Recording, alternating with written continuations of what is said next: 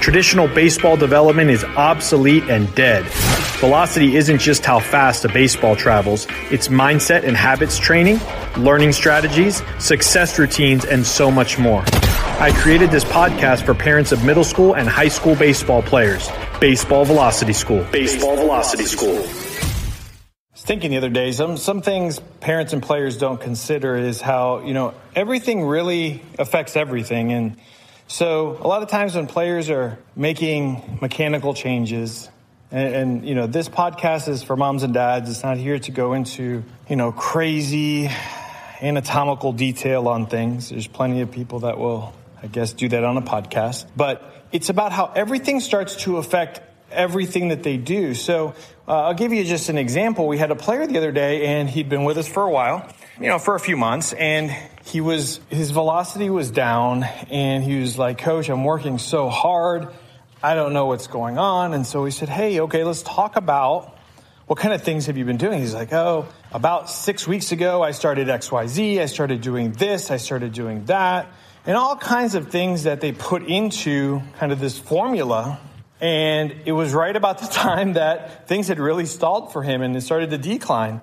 I kind of got to thinking, do you think they have anything in common? And so what happens is a lot of times players will just start doing things just because it seems like the right thing to do.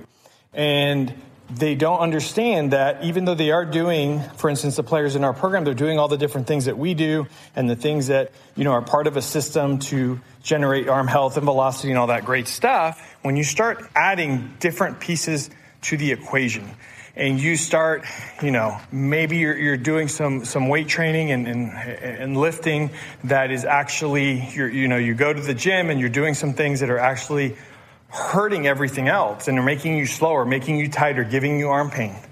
And don't get me wrong, weight training is essential and absolutely necessary.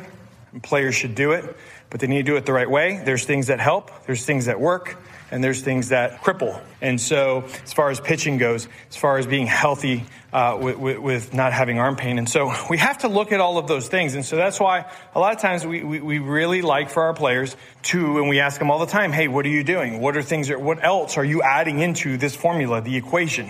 And sometimes, they'll tell us, "Hey, we're doing this in the weight room." We're like, "Man, that's really great. Keep attacking that, go hard."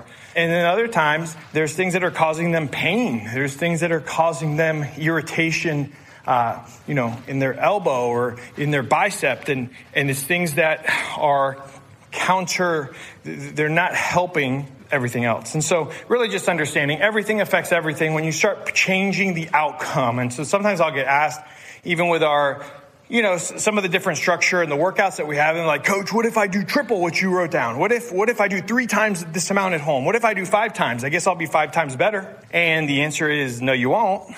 We need recovery, but not just that.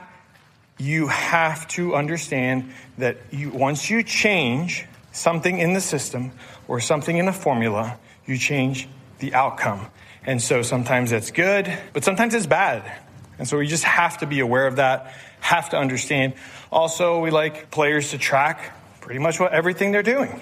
Maybe they're eating food that's making them lackadaisical or whatever it might be, but just track everything to kind of see when things started to happen. Is there anything that's jumping off the page that maybe should tell us, "Hey, we need to kind of back off on this," or, "Hey, I wonder if this is affecting this," and go from there. Talk to you later. If you enjoyed this podcast, make sure to share it with a friend. And don't forget to go to jasonalamo.com to learn all about our middle school and high school baseball mentorship and training program. jasonalamo.com. Check it out.